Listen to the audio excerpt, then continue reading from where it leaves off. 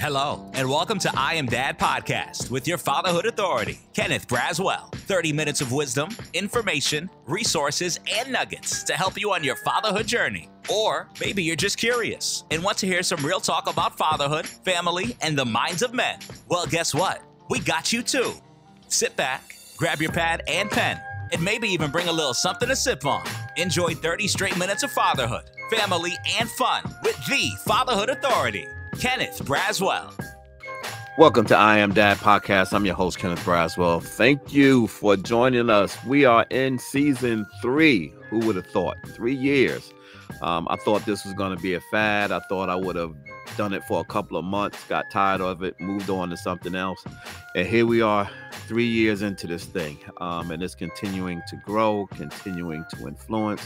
And I'm very happy about where it's going. And I'm also very happy about the guests that we've already lined up for year 3. So happy New Year to all of you. Hope you all made it into 2024 well, in good spirits and in good health. I'm always praying for you. And as my good friend Darren Ferguson always says, I love you and there's absolutely nothing you can do about it.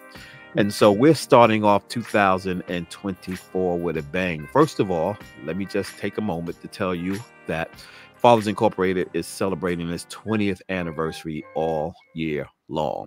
And so 20 years, right? Who would have thought?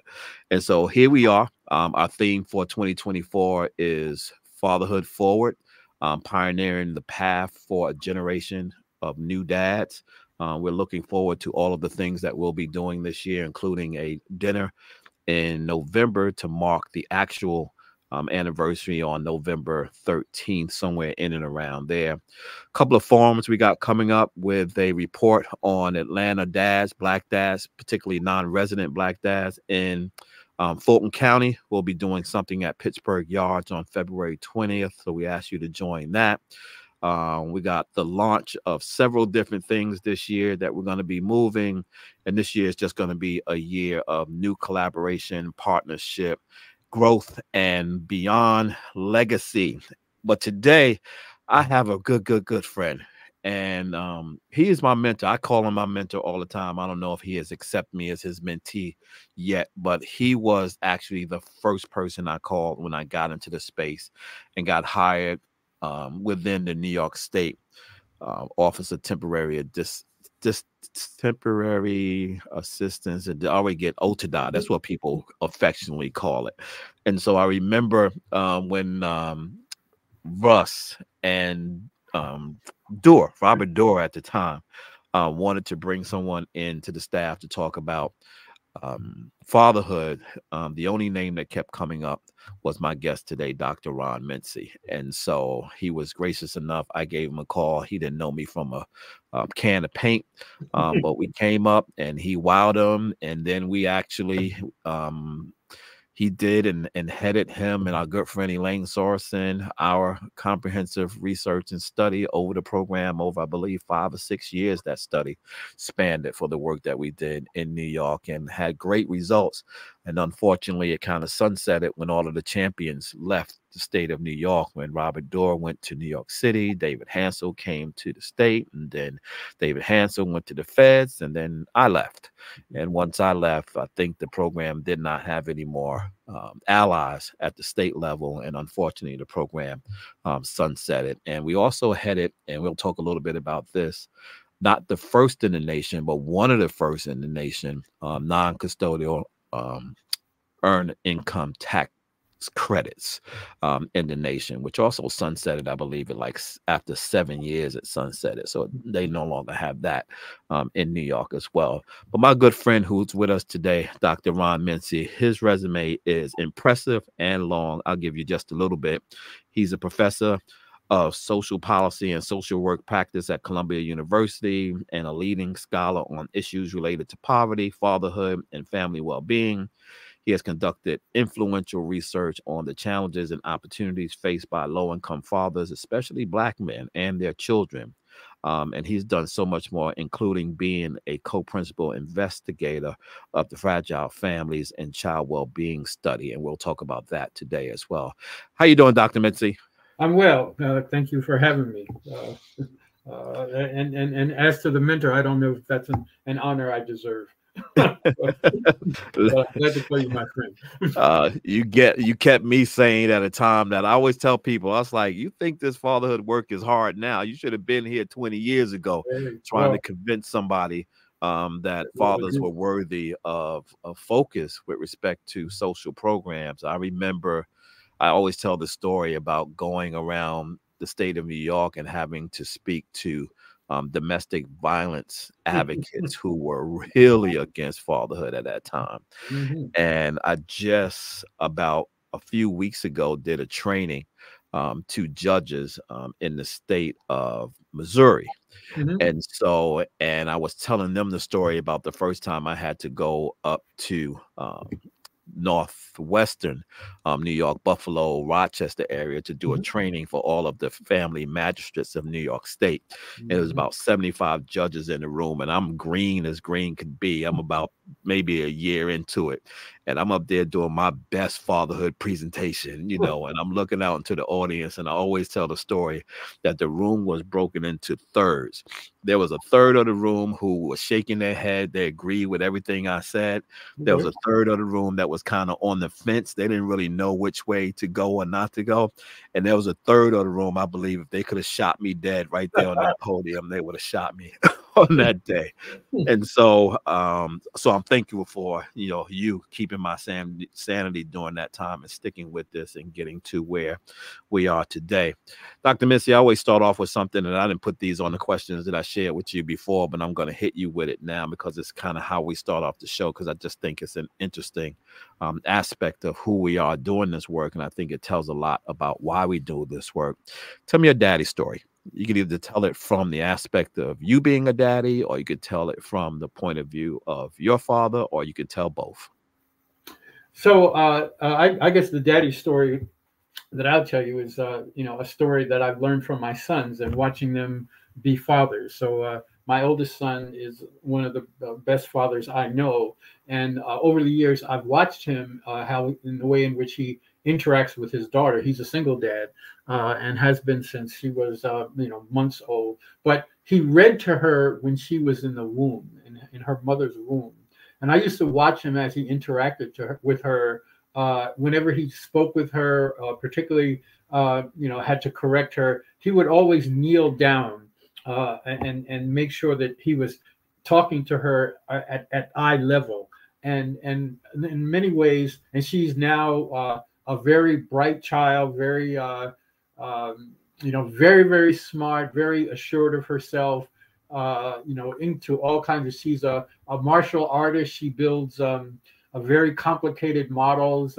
She is in a special school, the charter school of Wilmington. She's just an amazing young lady. But I can see how much of what she has accomplished and will accomplish is a consequence of the expert type of father that she has. And by the way, that does accord with research that indicates that children who have fathers who are single fathers, most men, when they have a divorce or for one reason or another, the mother is no longer in the picture, they will develop new relationships with new women because they can't imagine what it is to raise a child on their own. But on the other hand, the exceptional fathers who do that and take on the responsibility of raising a child, these children turn out to be better off in many ways, in part because they have really, really exceptional dads. And my son is one of them,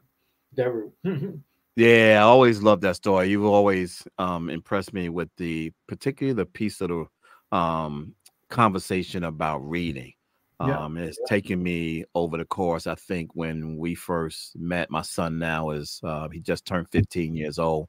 So he was born about somewhat like 4 or 5 years after we met. But I remember you telling that story, and I remember how important it was for me to read to him. And I think Nzinga was younger, so she was in a different space, and I was able to read with them. But I always remember when we talk about, or I hear the conversation about, and I could tell it in the kids because half of them I spent time reading with and the other half I didn't. You could actually see a visible difference between the children. It's very eerie. And sometimes you can see such a a notable difference that you can start getting down on yourself and feeling bad about not doing that with your other children. But you don't know what you don't know, right? Yeah, there it is. You can always do mid-course corrections, And I read to them when they were younger, but had I known what I know now, both as a consequence of doing research on child development, but watching my own children and grandchildren, the importance of reading, and particularly the reading that dads do, is really, really critical to their development. So that's a good place to begin. Yeah, I've been doing a lot of reading, and we could talk about this in another interview, but I've been doing a lot of reading about this 30 million word gap with our children and what that looks like, particularly for low-income African-American and children of color, where we don't use. I remember one time when my daughter was young and my mother was holding her, and back in the day, our parents used to go goo goo gaga ooh, you used to make noises, and I remember telling my mother, it's like, no, don't do that. Don't do that. Use real words with her. Yeah, but again, the research indicates that one of the ways in which men interact with children, fathers interact with children differently than mothers, is that they tend not to baby talk to them, but they talk to them as if they were adults. And as a result, children who have that experience have more extensive reflective vocabulary. They learn how to read earlier. And so, the importance of having, moms and dads, because they bring different things to children, and children need the attributes of both. So, yeah. So, but what we don't know. And fortunately, we can do. I'll tell you another fatherhood story. When my granddaughter was born, I had some kind of injury. I forget, maybe knee surgery or something. And she would always go out with the kids, with my son and mom and my wife and stuff. And they would do Christmas shopping together, but I would never be able to go because I'm crutching around, And then she went down to this big store in New York, and she brought me back this little hand thing so that I could reach stuff, And I used to, and my wife at one point told me, Ron, she really, really loves you. You have to pay attention to her. And I began to sort of dial in to her more and more and more. So what that tells me is that children have the capacity to forgive. And so whatever kind of mistakes that we make along the way, things that we haven't done perfectly, they have a capacity to forgive, and therefore, we can do mid-course corrections and win back, the affection and love, and then have the opportunity that we need to dial into them and to give them what they need, and in return receive what we as men need as well. So. Wow. It's a full circle, So what inspired you to get into this work? Was it a journey into it? Did you know? Did you figure it out once you got into it? What was the inspiration for you getting into this particular piece of work? Well, my inspiration wasn't all that different than what many people of color, particularly boys, experience when they grow up without their fathers. And I have a good friend in the field. His name is Ken Canfield, and I think he was the one who coined the term father hunger. I didn't grow up with my father. I didn't live with him.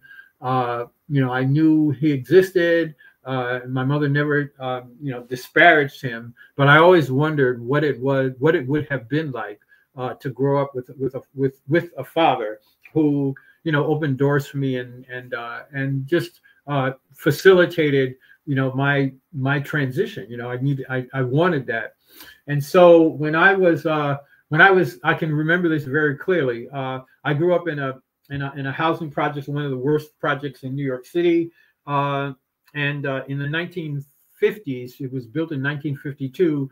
But by the time I was 3 or 4 years old, it was a consolation prize for Black GIs who were redlined out of buying housing in Harlem, and therefore the federal government created this housing project. And when my mother and father moved in, I was a baby at the time. Most of the families were 2-parent families, the families of GIs and their wives. But by the time I was maybe 4 or 5 years old, it was a housing complex. And most of the families, a majority of the families were led by single moms, and that's the context in which I grew up. So I always wondered again what it would be like. And when I became a teenager, I wanted to be a lawyer, and I wanted to have, but I didn't have anyone who had the social capital who could introduce me to a lawyer and let me figure out what being a lawyer was all about. So I got a job with the New York City. It was called a neighborhood youth corps, and my job was I got a job working in the family court on the Grand Concourse in New York City. And my job was to go and at the beginning of the day, the evening, I would go into the case files. I would bring out the cases that were going to be heard the next morning. And then after the judge made a decision in a child support case, my job was to transcribe the judge's handwriting to type up what the order was and then file back the order. And then I could do that. And as long as I did that, I could go into the courtroom and then watch any hearing that was taking place throughout the whole building. And that was my way of shadowing what a lawyer was going to be about. And so one day it occurred to me that my mother's case must be in this file.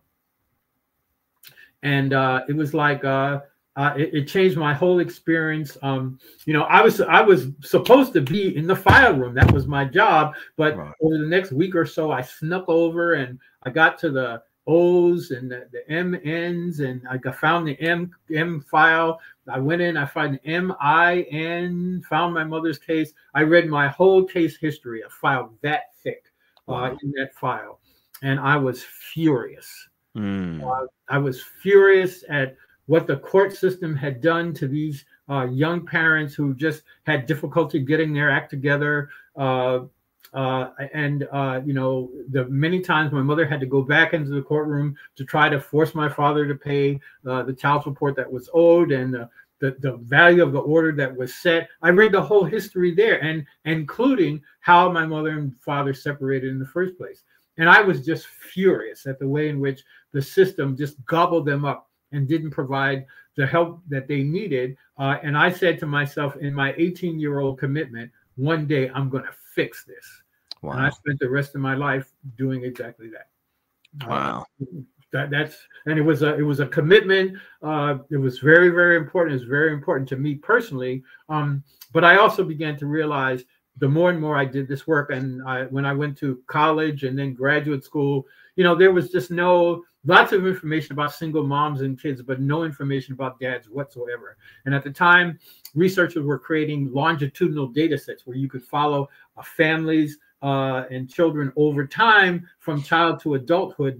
But essentially, you could rarely follow boys from childhood into adulthood, particularly boys who grew up poor, because the U.S. income security system doesn't, it supports mothers and children, but it generally doesn't support fathers. So if you had a child who grew up in a poor household, you couldn't tell what happened to him as an adult, because if he turned out being poor, then he would not have access to housing assistance, medical assistance, et cetera, and you couldn't observe what was, what the outcome was. And so it was that, series of things, including the things I learned as a graduate student, that led me to, commit myself to this career and open up this unknown set of issues around what happens to boys to men when they grow up without their fathers.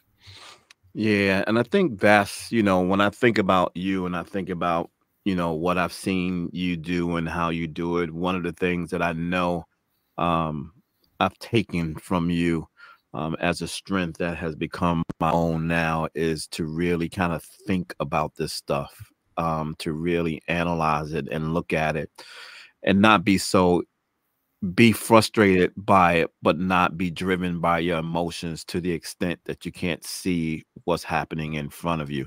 Mm-hmm. How often do you do research and come across things that almost trigger you into thinking that you still have not gotten as far as you have wanted to get based on seeing those files? Well, I think rarely. I rarely bemoan, the progress that we haven't made, because I've seen so much progress. Um, not only in the research, but also in the policy. My good friend and former grantee, Vicky Turetsky, who was the commissioner of child support, the federal child support enforcement in the Obama administration. I used to call child support enforcement a battleship. Right. And she said, Ron, do better than that. Why don't you call it an ocean liner? And the idea is that, the policy moves very slowly, but it does move. And I think the ways in which child support enforcement interacts with low-income men and men who have children when they're young, before they have the maturity to know what that responsibility is all about, and before they have the education and training, to have a decent job. The circumstances around the way public policy deals with them are very, very different than they were certainly in the 1970s when I was in that courtroom, and even over the past 30 years as I've been doing this work. So I'm very, very encouraged about the changes that are occurring in public policy, in part because, as our good colleague Elaine Sorensen, who you mentioned, the amount of debt, uncollectible debt that's in the child support enforcement system is astronomical. And now it is really in the interest both of the federal government and of the states to get rid of a lot of that debt and to right-size child support orders. And so now it's my view that, the interest of low-income men and the people who care about them and the interests of policymakers are aligned around this. And then I think, my job in these days is to try to work with practitioners in order to help them understand that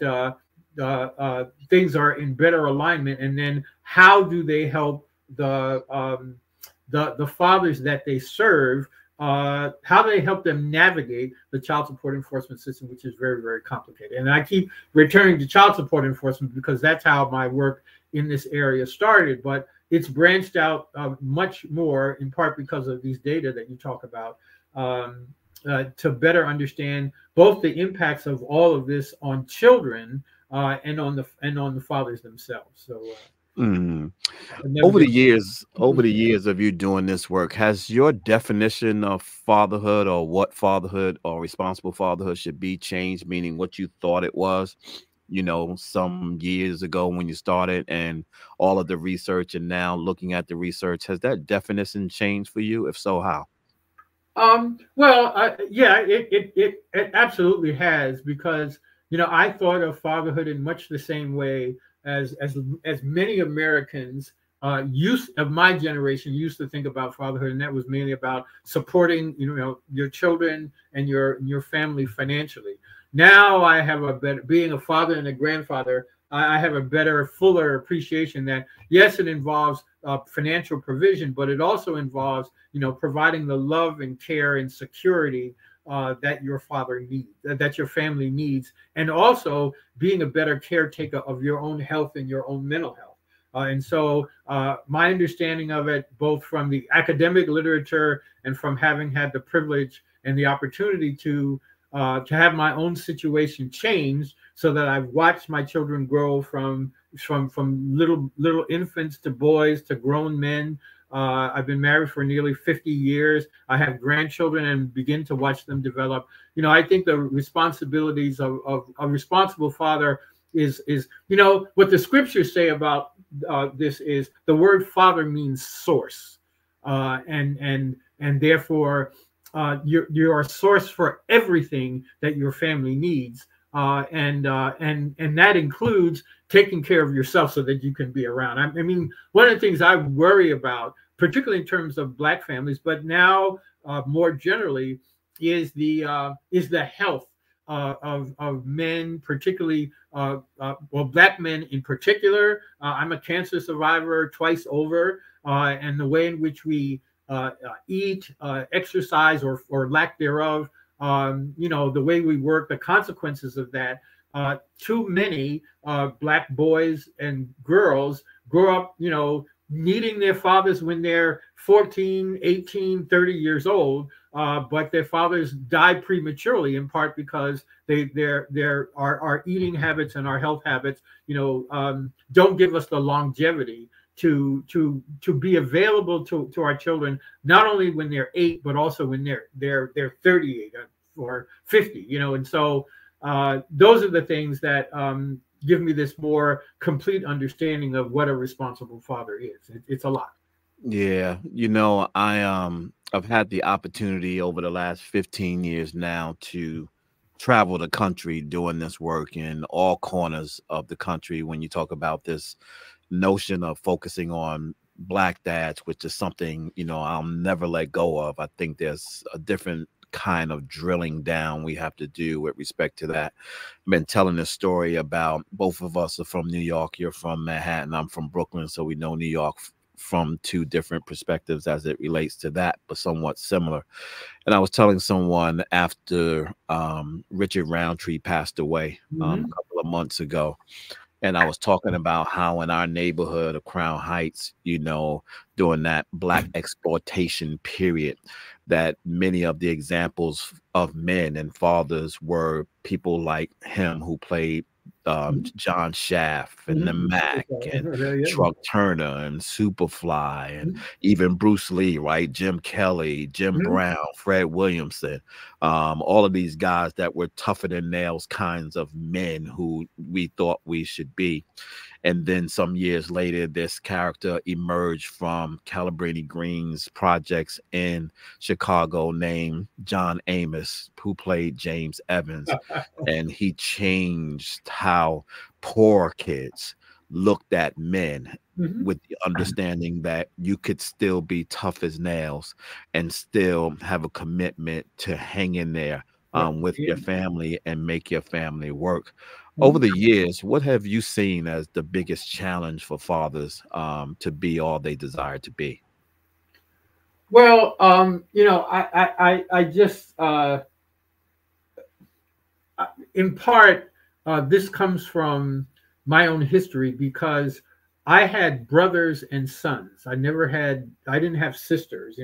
I love my mother. She lived until she was 96, and like I said, I've been married most of my adult life. But other than that, and now I have this granddaughter, and she's like a complete mystery to me. So, but I really think that in a lot of ways, our society doesn't honor and pay attention to, in a lot of ways, we have this. I wrote this paper at one point. We have this notion that men are dominant figures in our society, and we are the medical profession, et cetera, the employment world pays attention to the needs of men and neglects the needs of women in a lot of ways. But I think that may be true, but it's complicated because when you think about it, it's not this bifurcation of men versus women. It's really white men of color, right? And then when you come to men of color and the needs of men of color are not attended to, there's not a great deal of medical research, employment. We still haven't cracked the nut about how do you enable less educated men who don't graduate from high school or college, how to transition that so that they end up getting back and successfully in terms of secure employment and secure earnings. So I think, men of color have been at the bottom of, as it were, the totem pole in the ways in which our society pay attention to the needs of people. And as a result, that's an outcome with which I'm still very disappointed. But things have changed in a lot of ways. So a couple of years ago, I was writing a paper for the Peter G. Peterson Foundation, and one of my the discussant who critiqued the paper, it was focusing on the employment and earnings outcomes of low-income men of color. And what he pointed out to me, which I had to do my own investigation, is that in lots of ways, many less educated white men are experiencing the same challenges that Black men experienced, decades ago. They are, if they've not gone to college, their earnings have barely increased in the last since the mid 1970s. Only recently have we seen increases in their average hourly earnings, and many of them, while marriage rates are down in the society generally, and as a result, there's a lot of single parent. The major generator of single parent families now in the United States is cohabitation and the early breakup of cohabitation. And so while lots of white children are raised in single parent families through a process that's very similar to what was happening to Black and Latino men decades ago. And so in a lot of ways, we are revisiting, or, it's like I think Black people were like around these family issues were like the canary in the minefield. The problems that were really significant and for Black children because of what was happening to Black men, 40 years ago, are now spread quite generally throughout the society. And if you're a less educated white man and you latch on to that, the opioid addiction, we are now as a society becoming more sensitive to the issues and the concerns of less educated men and their children, in part because these issues are now facing the society generally. And so I think that's one of the biggest changes that have occurred.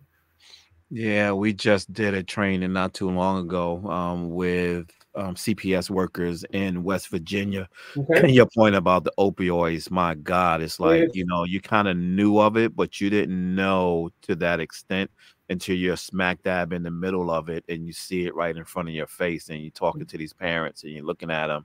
It's like man, I don't even know how to describe it. And then a good friend of mine who is a professor, we were having a conversation about people. She was born in the southern hills of the Appalachian Mountains. Yeah.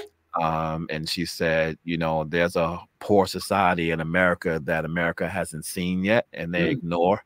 And once we begin to start seeing that poverty is poverty, it looks different, but it's the same everywhere.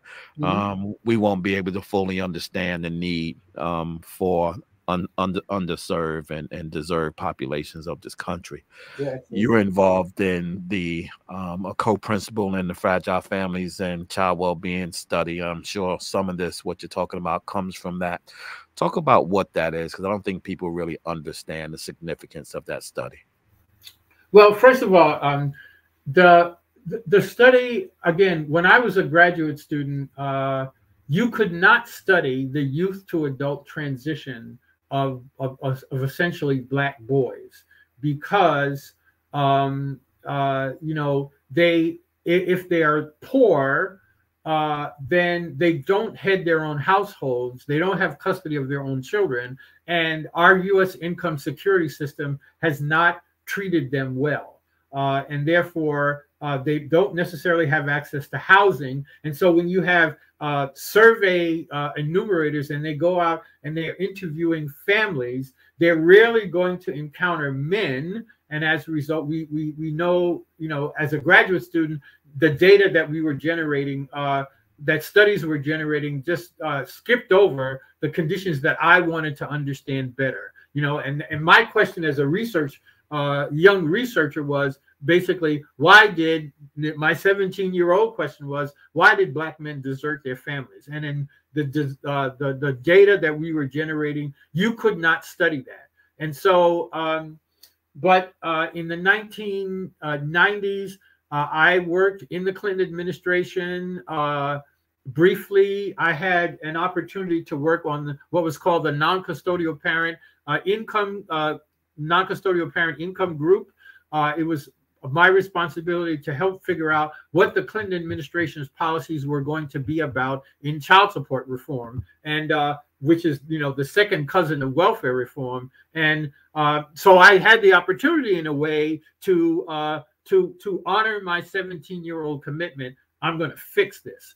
And so, but, I didn't get a big time job as an assistant secretary, but I did, talk about these issues. And then I had an opportunity to work in the Ford Foundation. And in that, my responsibilities were basically to understand and to recommend grants around welfare reform, because the Ford Foundation had played a critical role in welfare reform for decades. And then when I learned how to do that, I then turned my attention to child support reform, and then began to recommend grants that were intended to do three things: to build the research, to build the policy, and to build the practice around child support reform. And part of that research was to create what I called at the time the future of the Fragile Families and Child Wellbeing Study. I worked with my colleagues, Sarah McClanahan, who was at Princeton University at the time, and her husband, Irv Garfinkel. And over a tuna dinner, I shared with them this idea of creating a birth cohort study that would track mothers, fathers, and children, about 5,000 of them, children, and their mothers and fathers, to answer the question, how did the circumstances of the parents and whether or not they stayed together, their education, their employment, etc., influence the outcome of these children? And so we've been following these 5,000 children for now close to 22 years, and this study has revolutionized the way economists and sociologists and family policymakers and researchers understand what we used to call single-parent families. At the time, I called this study the Fragile Families and Child Wellbeing Study. And back in the day, if you had a package delivered to you for Christmas and it had some delicate material in it, they have this sign on it. It would say "Fragile, handle with care." And so my understanding of the thing is that right now, going back to my mother's case, public policy did not handle these families with care, and so that's the signal that I wanted to put out there. And we've uncovered some remarkable understanding of low-income moms and dads and their children as a consequence of this study. And more recently, there's a new cohort of leaders behind the study. The name has been changed to the Future of Families and Child Wellbeing Study. And it is the only longitudinal data set, the longest longitudinal data set in the United States, that tracks moms, dads, and their kids in order to figure out, again, how do the circumstances, not only the circumstances of mom and dad, but their environment, their genotype, gene environment interaction. We have data on their toxicity, et cetera, of the communities in which they live, and we have a better understanding then of how the circumstances of in which children grow influences their well-being. And it turned out better than my wildest dreams, and has influenced the way policymakers think about these issues and researchers think. And then I still am engaged with lots of young researchers who are using these data to understand my question and others. The Case for Negro Action, the Moynihan Report. In your estimation, did the Fragile Families Study expand on that, build on that, elaborate on that, correct that? What is the differences between the two? Well, I think in lots of ways, it has certainly expanded on the themes of the Moynihan Report, which were all about this notion that the challenging circumstances of Black families and children were an outgrowth of what Moynihan said versus the way in which the climate in which what he said was interpreted and the reaction to that. It was very, very different. What he said was that Black, and this was basically a comment that he picked up from a Black sociologist, right, who talked about how there is a tangle of pathologies among Black families. And Moynihan pointed to the circumstances of Black men, which were largely the result of discrimination, right? How those circumstances compromised the outcome of Black women and children. And I think in many ways he was right, but the articulation of that in the time was that, people viewed what he said as if he were blaming the victim and never really paid attention to the argument that he was making namely blaming discrimination against men of color as the root cause of the challenges that they face, and that in turn their families fell victim to. And I would say that one of the things as part of my own story is, as I grew older and understood the circumstances that my father faced as a Black GI in the 1950s, who, first of all, I grew up in New York City. I live now just a bike ride away from the police precinct where that famous scene was, where Malcolm X, turns the head of all these men, and this Black man was being arrested and held and beat up in that precinct. And lots of men of that generation, first of all, they fought for the privilege of fighting for this country and had every expectation that on the other side of that, they were going to be honored for the extraordinary work that they did in the Korean War and in World War II, only to come back and to find that they faced the same kinds of discrimination they had before the war. And you see large amounts of alcoholism that were a consequence of their reaction to the way in which they were treated at the end of the war. And that circumstance, continued to go on in the Vietnam War and the like. And so I began to better understand how the circumstances that my dad faced led to the challenges between him and my mom, and left me as a child wondering, why do Black men desert their kids? And that helped me better understand, and first of all, to forgive him, and secondly, then to begin to do the work so that other children would not face the same circumstances that I faced, and secondly, that lots of men of color would not face that same situation as well. And so, in a way, this has been a life's work, but it's also been healing for myself, and healing for my relationship with my father, and again, wanting things to be better for Black families and Black children, and again, throughout, because I've studied these things carefully, I understand that things aren't perfect, but they're a whole lot better than they were before we all began this work. And the people who have gathered around this, including, when I was at the Ford Foundation, I missed something because my program was about research, policy, and practice. I didn't do much, and it was difficult for foundations to do advocacy and communications, which you do, and you do very effectively. But even that area is a growing, even what we're doing now is a growing part of the work that has to be done. Kenny, you're muted somehow. Yeah, I did. Okay. You walked right into where I was going, which is, now that we are learning so much about families and learning about their behaviors and their outcomes, and even a lot about their aspirations and what they want to do, and in terms of families and dads. As we kind of take all of this information and convert it into practical knowledge for service, for practitioners, what have you seen to be some of the best practices out there and strategies that people are doing to work specifically with fathers, but more generally with families? Well, the one thing I see is that we are, again, you mentioned this at the beginning of our talk, that this conversation used to be framed as a zero-sum game. Anything that you do for men, even if it's in the long run in the cause of helping women and children, anything you do for them has to be taken out of the mouths of mothers, right? And so we had to fight that battle throughout. I think there's much less of that going on now.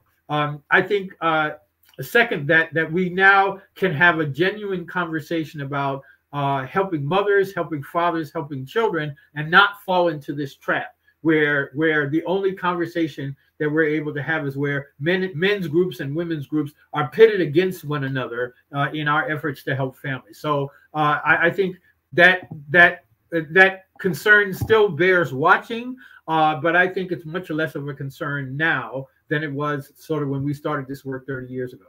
I think the other thing that is sort of behind the conversation, an impediment that we've left behind, is this war between people in this area, policymakers, researchers, who were warring against this notion that the only way to fix this problem is through marriage. And then others are arguing that no, actually, people can be competent parents even if the romance is done. So I think there are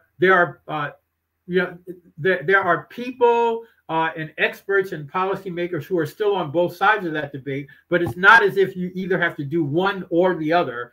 There are people who are trying to do work around both. And I think both in the research and increasingly in the practice, there is this notion about cooperative parenting or co-parenting. How do you help? It is still the case that more than 70% of Black children are raised in households without their biological mom and dad.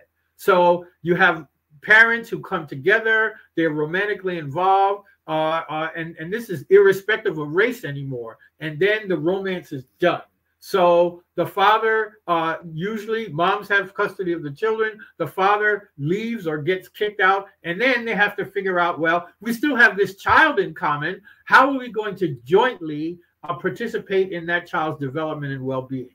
And so there is increasingly work trying to theoretically think through this notion of co-parenting, to borrow things that can be borrowed from co-parenting around divorced couples, to co-parenting around couples who have never been married in the first place. And I think, in my mind, that is a very necessary conversation, figuring out, first of all, how to help moms and dads who have been romantically involved and who have now forgive one another, so that they can focus on the needs of their children, and the fact that their children are always going to want to know what is my relationship to my biological mom and biological dad. No matter who else comes in the picture, they want to know. They want to answer this question so that they can be whole, as it were, and figuring out, because it's happening to so many families, again, not necessarily because of the growth in divorce, but because of the growth in cohabitation. Now, children are increasingly going to grow up without their biological mom and dad living in the same household, and therefore we have to figure out ways of helping parents to co-parent their children after the romance is done. And I think that's one of the more exciting areas, promising areas in the research and practice that is taking place. I've been involved in an early version of it with my colleague Cleo Caldwell at the University of Chicago, and at the University of Michigan, and a former mentee of mine, Professor Waldo Johnson, and Kirk Harris in Chicago, trying to figure out, how do you help mothers in a place like Chicago, right, which is a very high risk environment for boys especially. How do you help them figure out, once their romance is done, how to engage the father in the life of the child with mother's permission, and enable that father to build or rebuild his relationship with his children, so that as they mature from 8 to 12 years old, when they will experience violence in their communities, substance abuse in their communities, and early sexual debut, how can you help these parents, the father, re-enter the fray, as it were, and do what he needs to do to support that child? But that kind of work is the work I think that's the most exciting thing. And oddly, I've been teaching in a school of social work for like 20 some odd years, and oddly, there's very little family practice like that taught in the main places like schools of social work anywhere in the country. Right. And so it hasn't. There is some work going on in the field, right? But that work hasn't penetrated. Neither has much the work around fatherhood penetrated the academy, and that's maybe the next step. Yeah, I'm often frustrated in doing direct service, the lack of resources I even have in my own bucket to help these dads. And it's kind of like, I can't understand. And so I'm always furious in the creation space, right? Because I can't figure out why we haven't gotten here. But there is, and then there's these emerging things that I see that are come about as a result of working directly with these dads and listening to them every day and having them call every day and being around them every day, that I still believe that research still hasn't touched yet in a way that speaks to what many of these fathers are going through. And one of those areas is this whole notion of non-resident, right? And so we always talk about non-resident dads, but when we talk about non-resident dads, we talk about them in the space that we believe that they're just absent out of the lives of their children. That's not what non-resident means. My daughter and I, who's now 24 years old, I believe, she'll kill me if she knew I forgot. She's growing so fast. And she's about and so we were having a conversation a month or so ago, during a lunch or we go out to eat together, and we just have these long 2-hour conversations every time we talk. And we always talk about very intimate stuff. And I was saying to her, and I said, one of the interesting things that I found about being a dad, and particularly being non-resident, that when she was about 2 years old, her mother and I broke up, but we made a decision that we were going to co-parent regardless of our romantic relationship, and that's what we did for all of her life. But I said to her, I said, as good of a dad as you can be there for every occasion, every cheerleading practice, every special moment, every milestone. There is still an element of parenting that, for the most part, a father feels absent in. And she said, "What do you mean, Dad?" I said, "Do you know that I don't know what it's like to wake up in the morning and see you on a couch, curled up in a blanket, watching TV?" I said, "Do you know that for the most part, I don't know what it's like for you to come home having a bad day, or don't know what it looks like for you to stand in the refrigerator with the door open, just looking, jump out at you." I said, these are very intimate things that are part of parenting. It's almost like watching you walk for the first time. The NRFC had this slogan one time, don't miss a minute because you might miss a moment.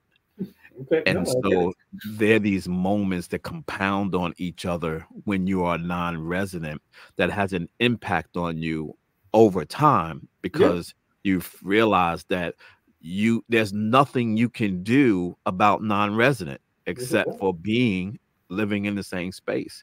And I often wonder, for dads that are engaged, because we don't talk about those dads, how much research is out there and how much more do we need to do on how children fare in blended families? Well, but Kenny, there is a, the science of this is compromised in a way that I think is very unfortunate. And that is this: all the reasons that you suggest, in terms of developing intervention research. Now, I'm primarily an observational researcher. I do surveys, gather data, try to understand them, and adjust make scientific adjustments for the quality of the data. But there are people who are intervention researchers, and they work from theories of human development, and then they go out and they develop models of service provision interventions based upon theory. Then they talk to the population. If they're good, they talk to the populations they serve and say, well, I have this idea about how to create an intervention in order to help you engage with your children better, in this case, more effectively. And then between the conversation about what theory suggests and what the population, how they respond to the model, they revise the model and go out and test it. One of the big challenges with respect to non-resident fathers is that researchers have a disincentive in engaging non-resident fathers in these types of interventions, because they are up against the following threat. They will raise $1.5 million to do an intervention with engaging a non-resident father, but they never know whether or not the relationship between the mom and the dad will go sour in some way that will prevent the father from executing on the protocols that they developed for this intervention. Or the fathers that we're talking about, they not only have challenges with their partners, but they also have challenges in the workplace. They also have challenges with their health, etc. In other words, when an intervention researcher develops an intervention to work with non-resident fathers and their kids, and the mothers of their kids, and trains the father, okay, this is what we are going to do in this intervention for non-resident fathers. The researcher doesn't know if on any given day the father is going to show up and actually execute the things that he has been trained on in order to interact with the child. And that means that researchers who do this kind of intervention research have a disincentive of working with non-resident fathers. If they're going to raise $1.5 million or $3 million to do an intervention, they're going to do it with a married couple, or they're going to do it with a cohabiting couple, because at least they know that the prospects of mom and dad showing up at the same place at the same time to execute the intervention, those prospects are good, right? And what we need to do to figure out is, to figure this thing out is to take the risks associated with that, and that's what I'm excited about, this work around co-parenting and how it's evolving. My colleague, our colleague, Dr. Jeff Johnson, is working in this area, particularly around the Healthy Start programs, where what they're trying to do, I understand, is they're working with couples, parents who are separated and have long been separated. And what they do is they're working with a group of the moms they've had children in common, and they work with the moms around their grief, their anger about their partnership with the father. And then they're working with dads along the same thing. And out of that pool of people, they're selecting out dyads who think they want to do this in spite of, who've gotten over their issues with one another. And then they're training them to see if they can, again, pull off ways of having these co-parenting relationships. And then the research is also very interested in these co-parenting things. And then the question is, what's going to provoke public policy to interest itself in that kind of intervention? My own feeling is, as rates of cohabitation rise, so that this becomes a bigger problem in the general population, not only among people of color, that's going to push that's going to push public policy over into this space. But we'll see. Yeah, man, you said a lot. I'm not even going to go into that because we be for another 30 minutes. You hit a lot of triggers on that, because I'm thinking about our guys, a couple of things that, we say to them. And I think, being literal in the language is important too. With our dads, we are even in my training, like you said something earlier about going into doing training and having to help them understand before you can even get to telling them what they want to know, right? And so you get these grantees who say, we can't recruit, we can't retain, and they want you to come in and give them the ABCs 1, 2, 3s of recruitment and retention. It's like, no, we got to spend about 3 hours talking about whether or not you even understand these dads, whether you understand who you're dealing with, before we could talk about recruitment and retention. And two of the things, I say 5 things, but 2 of them I'll say quickly, and I say, you have to kind of understand this, and you have to kind of break your notion of how you look at terms, because those terms are sometimes the things that allow you to deceive or allow you to perceive in the way that you do. The first one is, for every single mom, there's a single dad. Why? Because the literal definition of single mom is an unmarried mom. So if there's an unmarried mom, there's an unmarried dad. So why aren't we talking about single dads in the same way that we talk about single moms? The second thing is that there's no such thing as a fatherless child. 100% of all biological children on the face of this earth has a father. It's not if he exists, it's where he exists. But if we never ask the question where, we never get to dealing with the hole that's in the child who's looking for something that you keep telling them doesn't exist. Yes.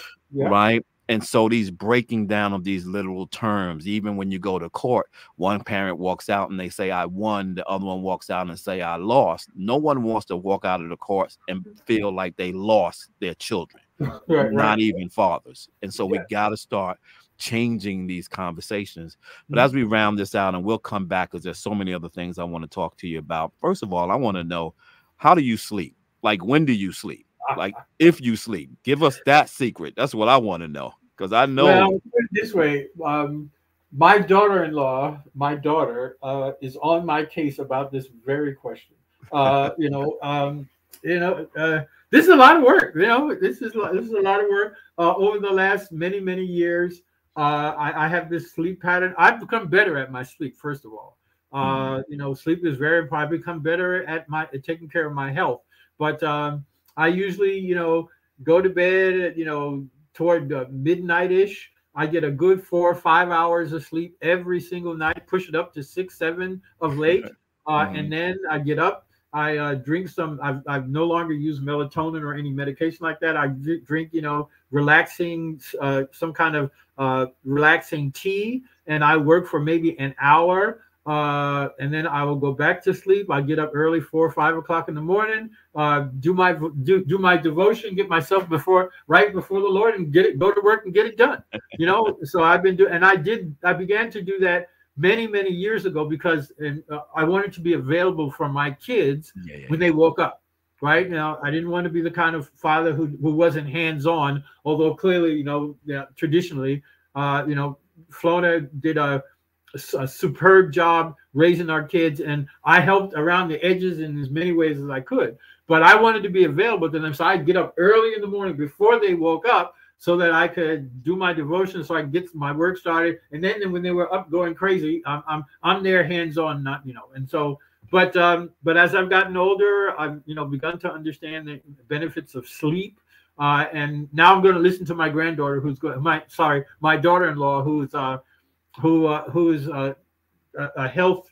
She has real strong health expertise, and I'm falling in line. So Wow. I'm learning. Lastly, what's your hope for the field? What's your hope for the work itself? Well, my hope for the work itself is, first of all, that it become more institutionalized. Because what I worry about is, because of the challenges in funding the work, and this is every aspect of the work, the research, the policy, the practice, the advocacy, everything, we end up losing expertise. We end up, I've had the privilege of influencing lots of people in this field, and I count that as a privilege and a blessing. But I also know that there's a lot of debris in the field.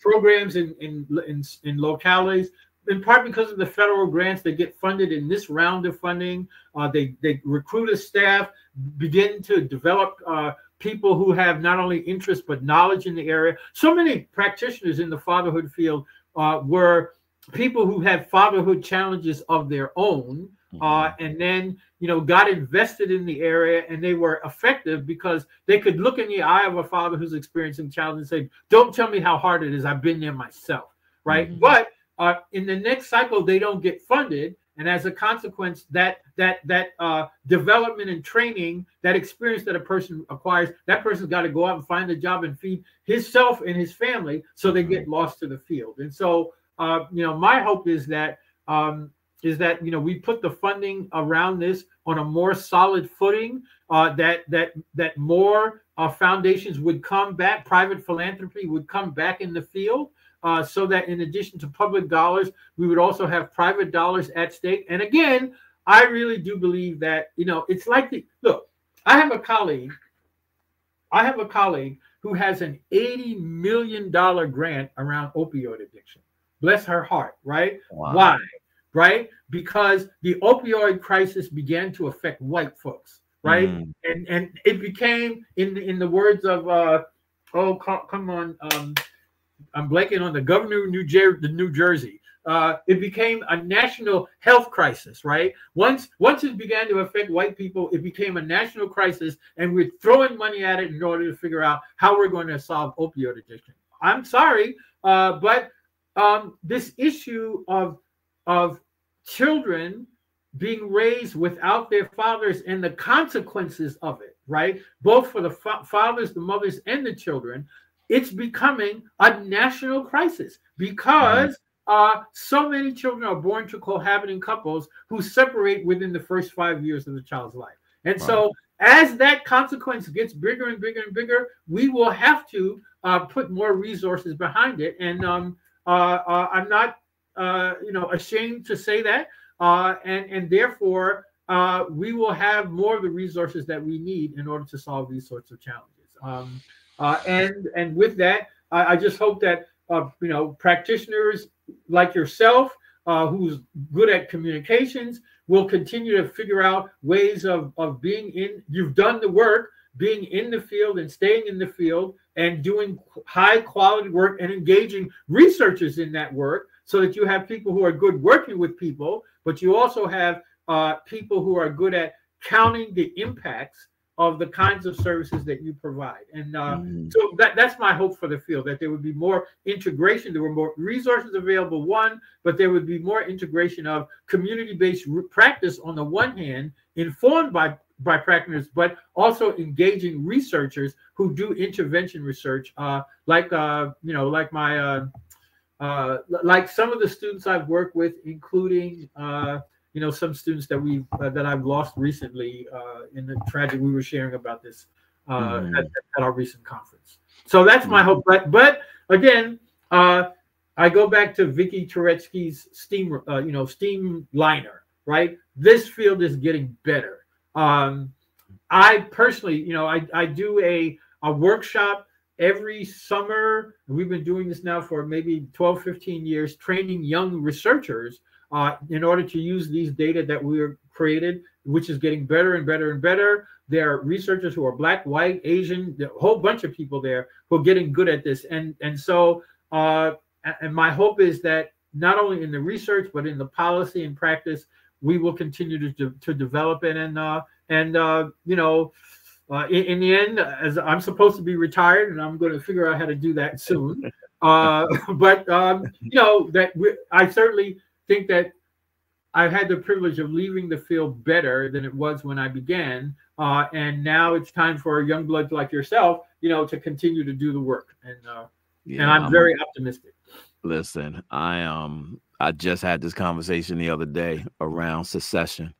I think that's something in another conversation that we have to have when you look around this space and you look at folks like yourself, myself, Joe Jones, Dr. Johnson, Jerry Tejo, Kirk Harris, rest in peace, Howard Sullivan, and others who have gone on, and you kind of Flanagan, there's a gap. If you look through the field, there's a gap, between us and folks that are coming into the field that have not come into the field by way of building institutions, but have come into the field by way of working within other missions in other organizations. And so there is a dangerous cliff behind us if we don't figure out how to get individuals to your point, institutionalize the work that they're doing. Because I also believe that that's one of the reasons that we have not gotten a lot of attention from philanthropic organizations, because the way that they fund these days are very different than the way they used to fund as it relates to outcomes as opposed to output and impact. And you have to have institution in place in order to be able to prove. And manage the money that it takes to do that, right? And so that's a whole nother conversation. But Dr. Mincy, thanks so much. I appreciate you giving me this time. And there's so many more things we could talk about. I want to lend conversation to as we continue to move forward. But I appreciate you just having this moment to speak about some of the things that I know are important to you. But I really want to take time, in your schedule throughout the year to get deep on some of this more meaningful stuff, particularly as it relates to the research, so that people can understand what they're looking for, what they're looking at, and how they can contribute to the data. I think there's so many unrecognized groups out there that are doing work that needs to be researched, needs to be talked about and talked to. And I know it's about resources. I know what the issue is, but we got to find a way to bring those resources to the table so that we can look at some of these grassroots organizations out here that are doing this work that need to be spoken about, that are doing some phenomenal work in their small spaces, but not recognized even by their own local community. So thank you so much. We continue to listen. Thank you. Yeah, and I want to thank all of my I Am Dad podcast listeners. We're starting the year off strong, y'all. Make sure you continue to watch us and view us on our YouTube station, on all the social platforms, I Am Dad podcast. This is year 3. We're walking into it. We're walking into 2024 to have serious impact on this work and families around the country. And that's my good friend, Art Mitchell, used to always tell me, it's nice to be important, but you know what? It's much more important to be nice. Until next week. Peace out. Take care. Thank you so much for taking the time to spend with us. You've been listening to I Am Dad podcast. We hope that you have been informed, encouraged you to think, or even inspired your heart for the love of dads. The conversation does not end here. Come back and join us next week. Same time, same place. Or you can continue the dialogue on our I Am Dad Facebook page. We also invite you to listen to past episodes, learn more about us, and keep up with special activities by visiting IamDadPodcast.com. That's IamDadPodcast.com. Until next time, I leave you with this reminder of manhood from 1 Corinthians chapter 13, verse 11. When I was a child, I spoke as a child. I understood as a child. I thought as a child. But when I became a man, I put away childish things. Because of this reminder, I will always understand that I am Dad, period.